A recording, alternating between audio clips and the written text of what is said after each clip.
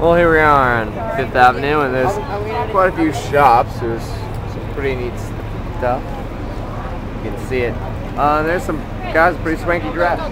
Oh, and now we're headed off to somewhere else. Where are we headed to exactly? We're going down Fifth Avenue, and we're looking at, well, we're looking at Fifth Avenue. You're looking at the different shops. We're heading towards Trump Tower. We just went by Cartier, and these are shops that really not many of us have been shopping in recently. Yeah, it's extremely expensive. There's all sorts of expensive stuff here on Fifth Avenue, and just in a second. Chris, stay in front of me. Okay, it was actually Fifth Avenue was a trend started by William Henry Vanderbilt when he built his mansion on Fifth Avenue. So a trend of all sorts of expensive stuff. Go figure. Well, just wanting y'all to see how some of these buildings, their architecture, it's kind of, well, a bit old. It seems like these look entirely old buildings. Oh. And there's some really tall buildings, as you can see that go way beyond the scope of these olden time ones, and just wanted to show you the contrast. Just gonna take a moment right now to point out the vendors. There's all sorts of vendors in New York. They're everywhere. In the morning they'll like sell donuts and stuff. Afternoon they'll sell hot dogs and pretzels. And these things can be extremely cheap, like quarter for pretzel or donut. And yeah, it's pretty neat how all this stuff kind of happens. Well, I just figured that while we're on Fifth Avenue, might as well stop, just investigate a store. Well, we stopped by the Disney store. There's all sorts of Disney themed stuff and New York themed, Disney themed stuff. So yeah, great combination of the two.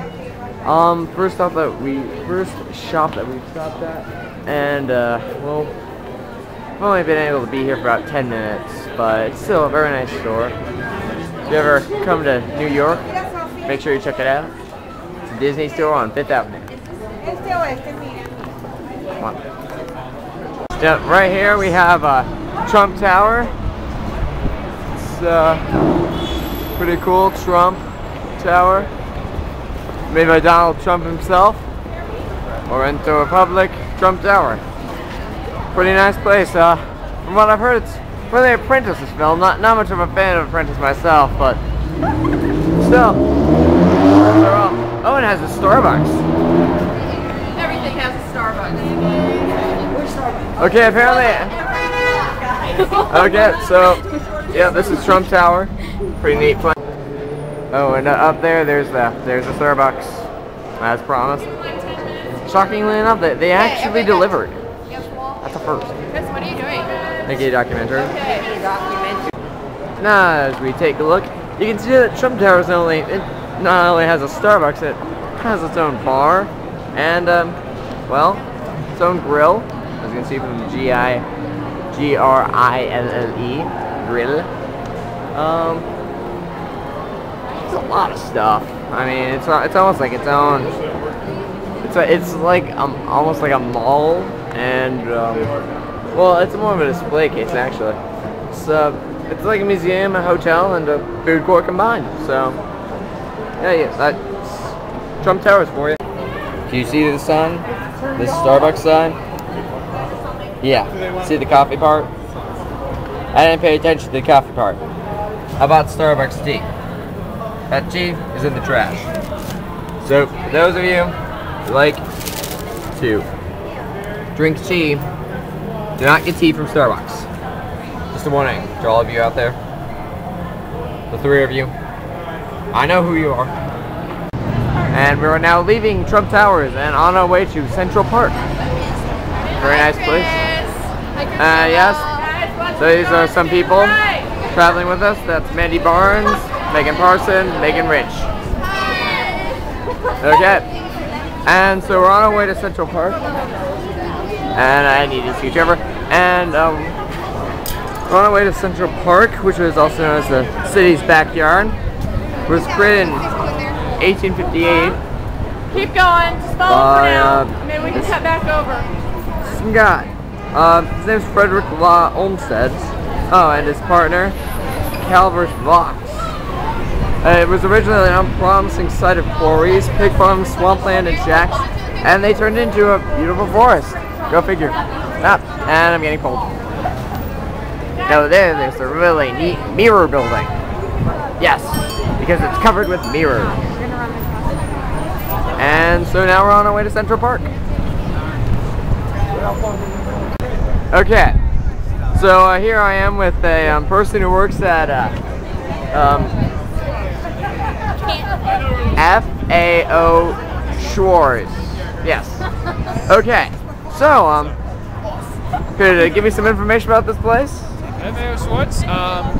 It's one of the biggest, oldest toy stores in the world. It's been open since 1862, which was downtown. It was named for the founder, Frederick August Otto Schwarz is the full name.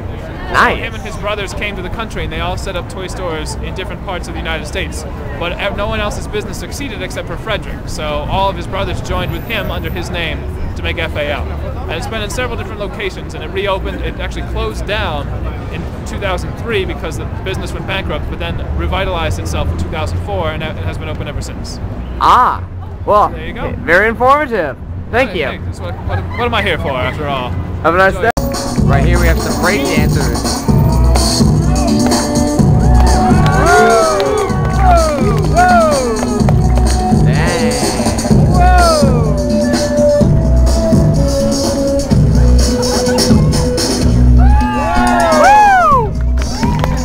Yeah.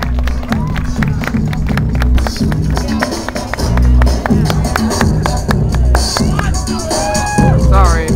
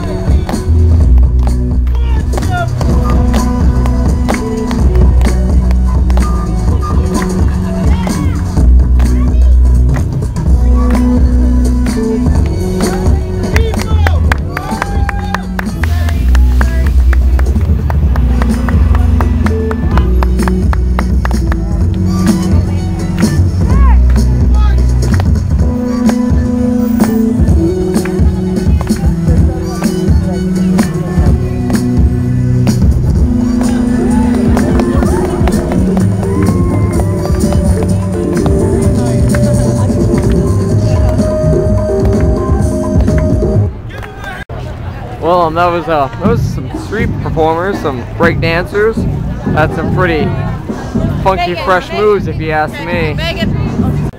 Well, here we are. We're in the official NBA store. It's pretty cool, but well, for someone who likes sports, yeah. It was either this or like H&M, which is. Oh, hi there. Okay, there goes Jessica. And yeah, a couple other people, a couple other classmates. Yeah, it's good if you like sports. I mean, if you don't, you can just pal around in here. To tell you the truth, there was this or H&M, and so yeah, since H&M is fashion, decided to come here. So there you have it.